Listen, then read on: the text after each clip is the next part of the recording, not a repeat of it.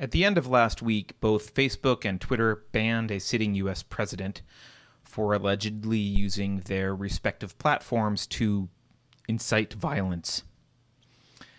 Although this may come as a surprise to many of you, it really shouldn't, as we and others have been warning for some time. When radical leftists gain power, they don't ease up, they double down. From the beginning, their promises to bring unity were a form of Orwellian doublespeak, meaning the exact opposite. Their version of unity is an ideologically homogenous populace achieved by stomping on the necks of the deplorable opposition. Compliance or death. That's the authoritarian leftist concept of unity. Now, make no mistake, it's not just run-of-the-mill 90s Democrats that are in control of the U.S. government now. Most of your leaders are simply puppets for a radical version of authoritarian leftism. It's a bitter, unhinged, and sanctimonious ideology that many of you assumed would stay confined to liberal arts campuses and zany academic articles about decolonizing computational science. But it didn't stay there. It's metastasized to the point that the United States House of Representatives has now banned the gendered terms mother, daughter, father, and son. Our incoming president will reintroduce critical race theory indoctrination into government-funded institutions. And our apparent education secretary will likely attempt to implement a similar program across the nation's public schools, just like he helped to do in Connecticut. The authoritarian left is in power now, so the doubling down has begun. Thanks to their postmodern roots, the radical left has always had a unique talent for hyperbolizing the language of their opponents. When they want to silence you, they simply construe whatever you've said in the worst possible way, conflate your language with violence, and then use that to justify any sort of despotic behavior they desire. So when Trump makes a video telling people to go home peacefully, but you have to go home now. We have to have peace. We have to have law and order. We have to respect our great people in law and order. We don't want anybody hurt. Facebook and Twitter remove it and ban him from their platforms for inciting violence. Because in that video, he failed to parrot the accepted narrative that allegations of election fraud should be dismissed out of hand as ludicrous and conspiratorial. Even though you'd think that an honest system would welcome doubt and transparently work to assuage fears, not suppress discussion and malign skeptics. If doubting the integrity of the election was unreasonable at first, it certainly became much more reasonable after big tech and the corporate media establishment admonished all of us to shut up about it and stop asking questions, or else. Regardless, self-described thought leaders and other woke zombies here in Silicon Valley and around the country got the message. Unleash the censors. It's now a free-for-all for the corporate thought police, and in the past few days we've witnessed the beginning of their digital reign of terror. Here are a few of the major online community choke points around which your corporate woke zealots will now wrap their hands and squeeze with glee. First, they will ban you from mainstream communities like Twitter, Facebook, YouTube, and Instagram. Over the past few days, we've seen heretics of the woke religion lose hundreds and even thousands of followers on Twitter. In addition to Trump, Twitter has suspended both large and small accounts accused of wrongthink, including Sidney Powell, General Flynn, the Free Julian Assange account, Anna Khachiyan and her Red Scare podcast, Tom Fitton from Judicial Watch, Lynn Wood, and even Technofrog. Most of them have been suspended permanently. Facebook didn't stop at banning Trump either. They added both conservatives like Elijah Schaffer and non-leftist liberal groups like the Walk Away movement to their blacklist. YouTube has deleted the channels for Steve Bannon's The War Room podcast and thrown Millennial Millie in YouTube jail for posting a video about Trump's Twitter ban. Now, you may simply shrug, telling yourself that it doesn't matter too much because you're not quite as radical as some of the people I mentioned, that if you just keep your head down and don't say anything too conspicuous, you'll be left alone. But you're wrong. Your day will come too. Once you've been banned from a major platform, the next obvious remedy is to switch to a smaller platform, more committed to free expression, Gab or MeWe or Parler, for example. Which brings us to the next choke point. Almost half of all internet traffic comes through mobile devices. More importantly, over 80% of all social media usage occurs on mobile. Once independent apps become viable options, the next step authoritarian thought police use is to ban those independent apps from mobile devices altogether. Gab, for example, has been banned from the Apple Store and from the Google Store for years. The justification is that Gab doesn't sufficiently moderate its community. In other words, Apple and Google won't let a Gab app on your phone unless the company implements its own Ministry of Truth to keep counter-narrative ideas suppressed. Gotta keep those SJWs employed. After Twitter suspended the Team Trump account on Friday, provoking many Trump supporters to rush to Parler as an alternative, Google immediately removed Parler's app from its store, and Apple followed suit shortly thereafter. Within 24 hours, Big Tech had conspired to revoke access to Parler as an alternative to Twitter for millions of users.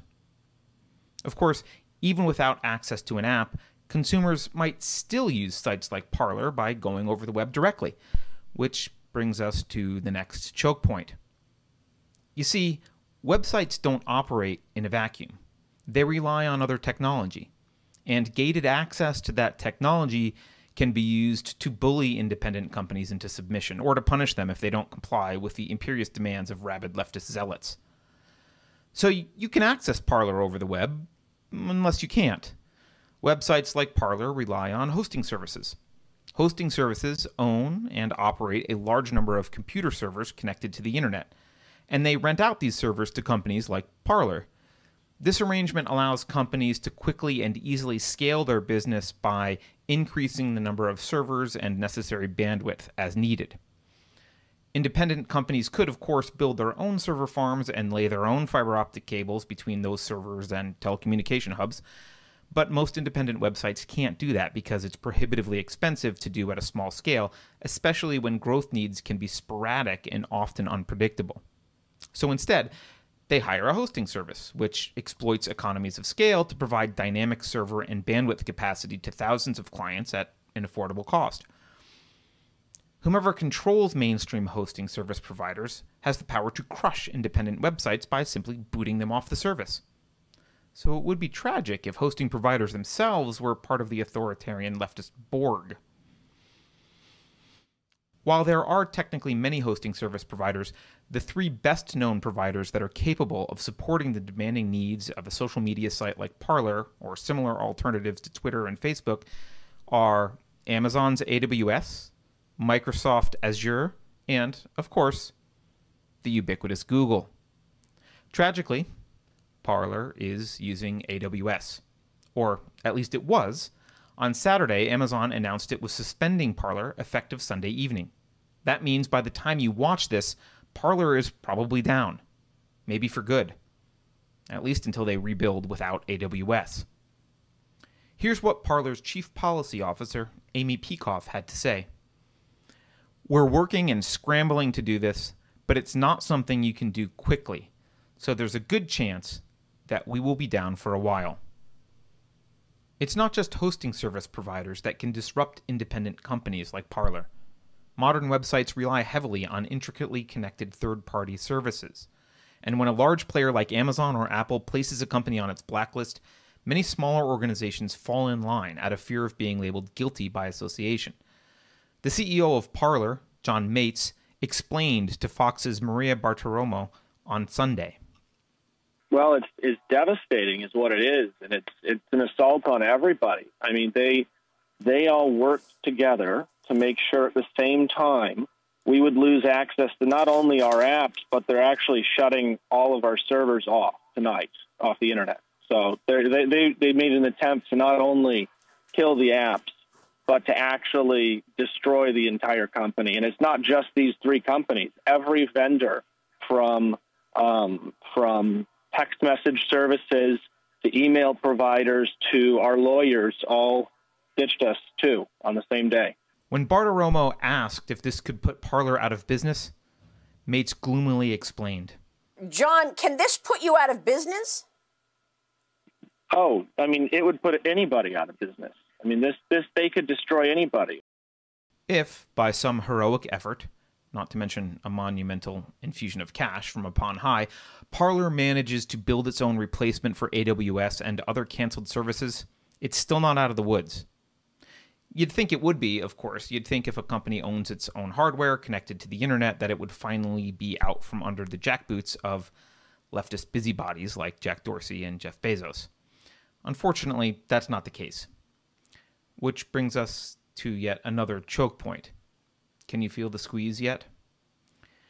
That choke point is the phone book of the internet, or the domain name system, DNS for short.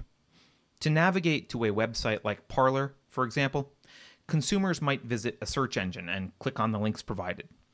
But savvy users know and expect propagandized engines like Google to make finding blacklisted sites like Parler close to, if not actually, impossible. So instead, they'll go directly to the URL box at the top of their favorite browser and type in parler.com. Now, assuming that the browser itself hasn't been assimilated into the leftist censorship collective, they'll expect the browser to promptly take them to Parler's servers, thus bypassing intellectual gatekeepers like Apple, Google, and Amazon. But it might not. When you tell it to visit parler.com, your computer first visits a DNS server, which looks up the name parler.com and responds with an IP address such as 65.8.168.27. That number represents an actual address. It's directions to a computer somewhere on the internet that is owned or controlled by Parler. That address, and that address alone, tells your computer how to get to Parler. Without it, the text parler.com is meaningless. Without an honest DNS server pointing your computer to Parler, you're not likely to ever find your way there. Now, there are many DNS servers in the world, both paid and free. You likely use whichever DNS server that your internet service provider tells your computer to use. Do you trust that Comcast will always tell your computer to use a DNS server that grants you access to parler.com? How about AT&T? You can change DNS servers manually. Some of the most popular free DNS servers are OpenDNS, Cloudflare, and everyone's creepy favorite stalker, Google. But the DNS system is an effective choke point that authoritarians are already quite adept at manipulating. Although anyone can operate a DNS server, censors like the Chinese government have decades of practice at effectively using methods such as DNS poisoning to control access to unsanctioned websites. Faced with a coordinated effort by major tech companies to censor you at the DNS level, you're likely to lose. Even juggernauts like Facebook and Google end up on the losing side when China actively uses these tactics against them. Now, we could get deeper and more technical in our discussion of how authoritarian leftists can and will censor dissenting voices, especially now that the United States government is an official ally. Before long, we'd find ourselves talking about the need to build a parallel internet entirely, and then a banking system, and then the need to protect both against military action by irate governments with itchy censorship fingers. Theoretically, the discussion about technical attacks and countermeasures is endless, but with each level of increasing sophistication, outwitting the censors becomes increasingly unlikely. There are no silver bullets here, save one: to fight. The way to end the reign of leftist authoritarian censorship is to fight the culture war. If you work for a tech company hell-bent on censoring free speech in the name of corporate virtue signaling and vapid feel-good platitudes about unity, quit. Take your talents to an upstart rival, or start your own company if you've got the gumption. Stop working for the empire. A disgruntled stormtrooper is still an agent of the imperial forces, no matter how much he grumbles under his breath about it while he's firing his blaster. If you don't work for big tech, you can still fight by standing up against the movement to normalize authoritarian leftist culture. It's not normal. It's not honest. It's not American. Use your voice, take the reputation hit, Speak out. You can't run from it. You can't hide. Listen. Understand. The sanctimonious authoritarian censor is out there. It can't be reasoned with. It can't be bargained with. It doesn't feel pity or remorse or fear. And it absolutely will not stop. Ever. Until you are dead.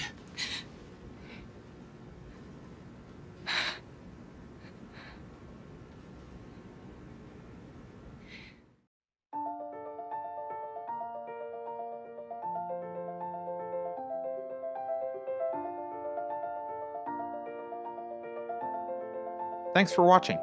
If you're new to the channel, we have a deep content library that includes interviews with everyone from Mike Cernovich to Megan Murphy, so go check it out. If you'd like to see more, please consider supporting the show by visiting unsafespace.com/donate. You can find us on all the major social media platforms, at least for now, and you can find a community of like-minded individuals on our Unsafe Space chat on Telegram. See you there.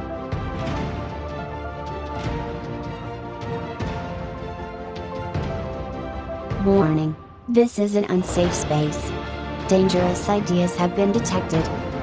The content of this production has not been authorized by the Cathedral. Pay no attention to it. For your protection, the following co-conspirators have been unpersoned and marked for cancellation. Any association with these individuals will result in a reduction of your social credit score by EY. Please note, the purging will continue until unity is achieved. If you think about it, no one should be allowed to express opinions. But don't. Think about it, I mean. That's not your job. Thinking has been scientifically proven to be less efficient than compliance.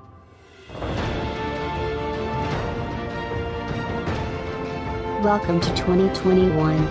Increasing difficulty and resetting simulation. Good luck. Computer voice Curtis. Never mind, that last line is fake news. Please disregard it and return to your safe space immediately. There will be cake.